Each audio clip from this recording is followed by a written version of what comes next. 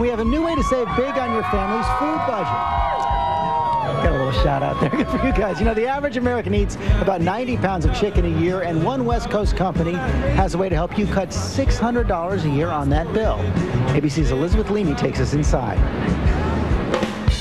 One chicken? This may not look like a meat market, but it is. A drive-through meat market. You drive in the parking lot and you drive out. It's simple. I'm picking up 40 pounds of ground beef and 80 pounds of chicken. Welcome to Zaycon Foods. The 2-year-old company buys all natural meats from ranchers and sells them direct to consumers in parking lots around the country. The meat goes from the farm to a refrigerated truck to your trunk.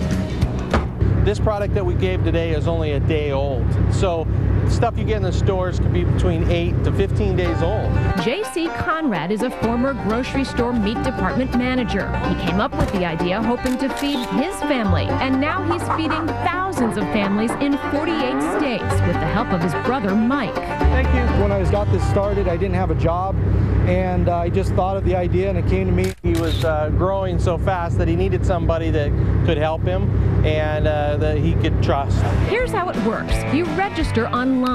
Once enough people in an area have signed up, Zaycon schedules an event there. You'll get an email when the company's coming to a parking lot near you.